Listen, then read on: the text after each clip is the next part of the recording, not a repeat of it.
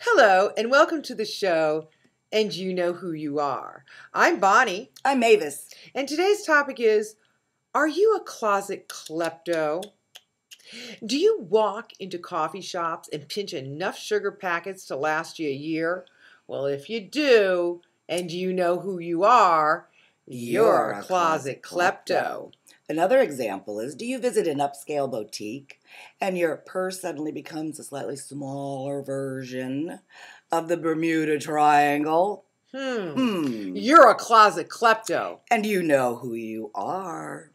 Oh, I know someone who goes to a sushi restaurant and when their plate is empty, they stuff the plate into their purse along with the dirty chopsticks.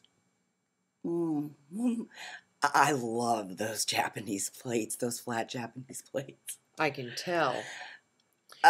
You know, a few years ago, this woman comes over to my house for a little get-together, and she uses the bathroom. And then 2 weeks later, I see her on the street, and I notice she's wearing this hair scrunchie, and I'm like, I got the same hair scrunchie.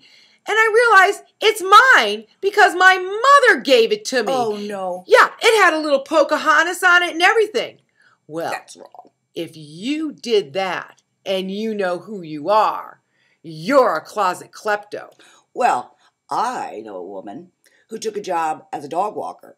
The very first job she had, the first dog she walked, she took out and, well, she kept on walking.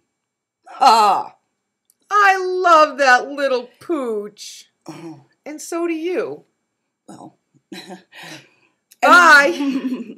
And see you next time. No more sticky fingers.